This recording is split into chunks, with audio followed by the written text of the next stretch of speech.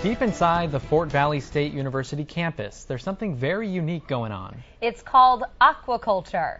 Fish are harvested to help farmers, and they grow organic plants. 41 NBC's Brittany Gonzalez has the story.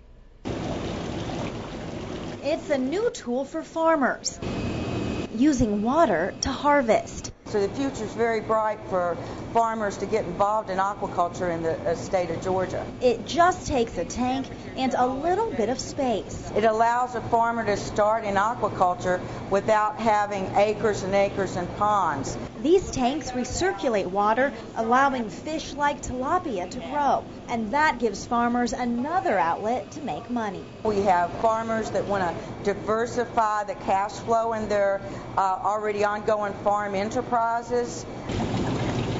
This water serves another purpose.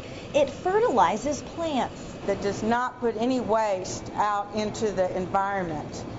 It's all recycled one way or another. This system captures fish waste, so not only can farmers sell fish, they can also grow organic herbs. You can raise money and feed your family with whatever you grow in the water. Lettuce and basil, freshly grown right at home. People say that the tomatoes taste better in aquaponics, the lettuce tastes better.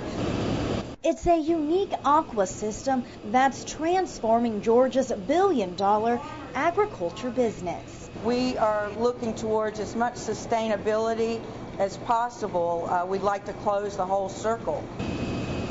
In Fort Valley, Brittany Gonzalez, 41 NBC News. Fort Valley State University offers classes throughout the year for farmers or anyone interested in starting their own aquaponics system. Visit our website, 41NBC.com, for more details.